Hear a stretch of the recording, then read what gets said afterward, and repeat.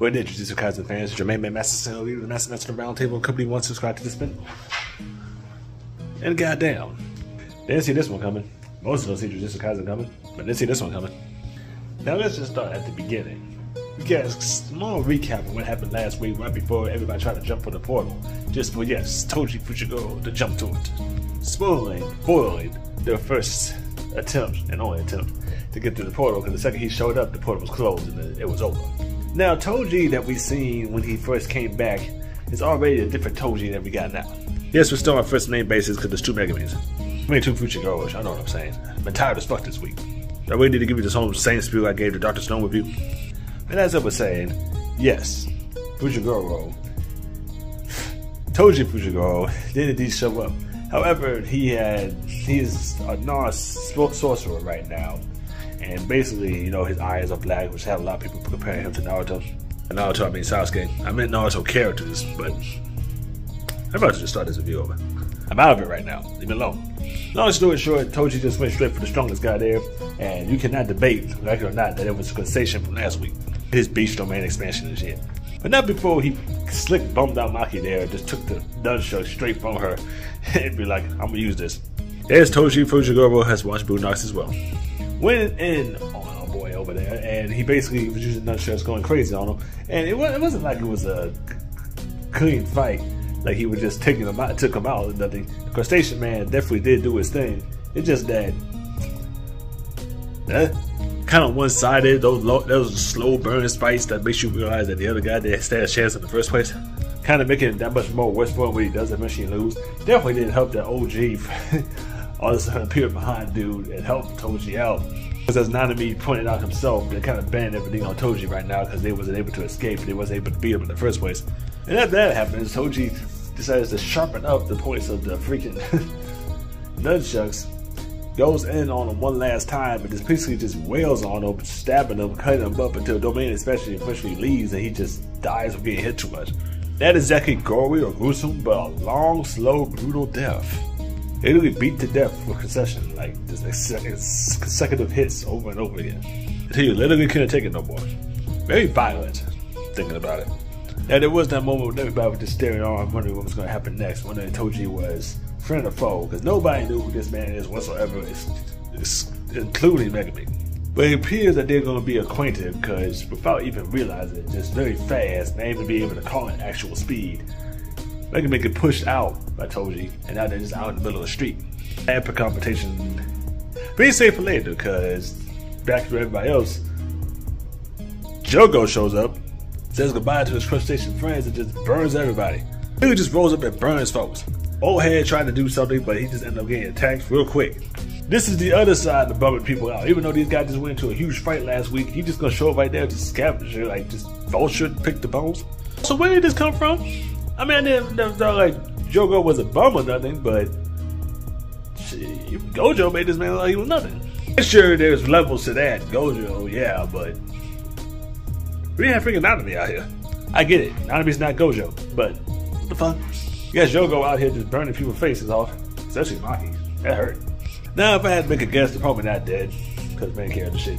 But damn, it's kind of just like, bruh, how much is left anyways? Like, is that the point we got now? We had with Maki, Nanami, and Ohead's down. Itadori was already down. Gojo is sealed. It's like we're really waiting for everybody else to lose. We got Mei or Roberta, but she's going up against Geto right now. Ugh. And Megami about to beat Toji? Nigga. Kugisaki was told to stay behind, so I'm not sure where she's at right now, but zip that's safe. Girl?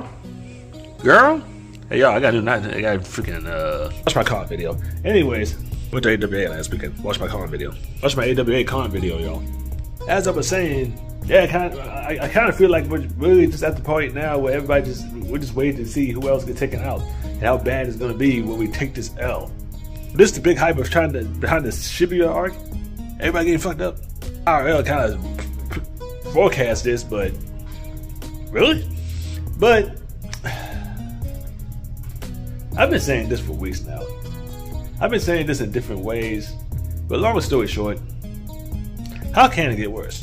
And while I've been proven wrong multiple times already, indeed true, I think we officially reached the peak. Y'all know what I mean. Sukuna is back. And I have not been keeping up because apparently Ichidori not only just swallowed 10 at once, apparently now has 15 of the 20 fingers inside of him. Most people only have 10 fingers to begin with. So, Jesus Christ, let me pray. We are lucky as fuck. This curse after a prayer. But man, basically those two girls that was going to Itadori last time did not want to help him at all. They just wanted to bring Sukuna back. Those two girls are connected to Geto. Which I hope this ain't the first time we recognize that because I had no idea who those girls were. Trying to bring back Sukuna, which is also Jogo's plan, because he sensed that Sukuna was trying to be awakened, went over there, bummed out the girls, at least he thought he did. These two random girls took the fire attack better than our main cast. In the moment Jogo, I know I was gonna put that at least once. He pulls out the 10 fingers, beat them on to Itadori. How is he swallowing fingers this easily, let alone doing it while knocked out? Devil's advocate, never swallowed a fucking finger in my life. These make it look so easy, especially since that dude got like long nails. And then you look at my finger, that man's finger is bigger than normal. So we gotta talk. What the hell's going on here?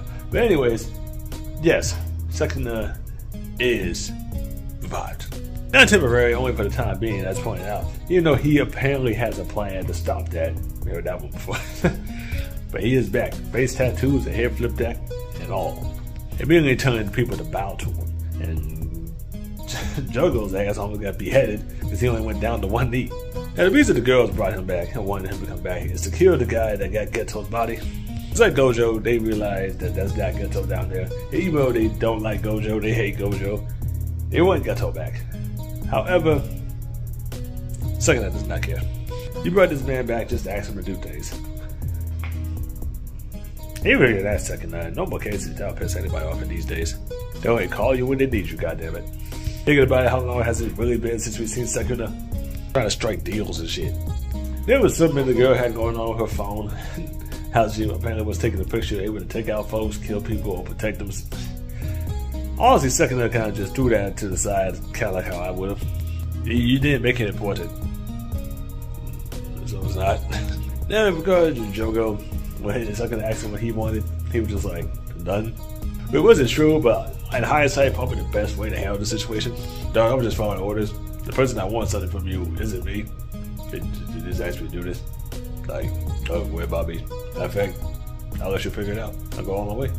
But Sukuna already knows about all of this. He already knows everything that's going on right now. I guess he's looking through his eyes. And he kind of just like, hey, let's make a deal. You killed two girls to try to make a deal with you. Now you're trying to propose deals. You are a bastard. If Jogo can hit one hit on Sukuna, there you go. He'll work under the Geto team, and he'll start by taking out every human in Shibuya. It isn't much at this point. Jogo asks if Sukuna is a man of his word, true to his word, as we use that to cap off this episode.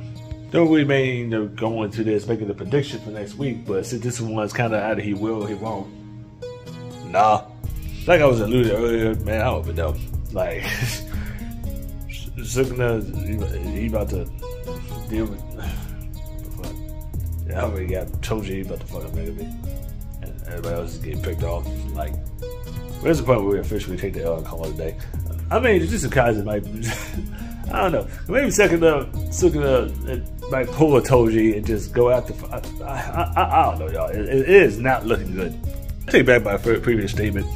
We reached peak in my ass. How much worse is it about to get? Bruh. Since the tube been kind of painful, huh? Thinking about it. But keep the train going. Y'all watch this video, leave me a comment. Let me know what you think. Like this video for me, and I'll see y'all. Peace out. Subscribe to the Spin Move.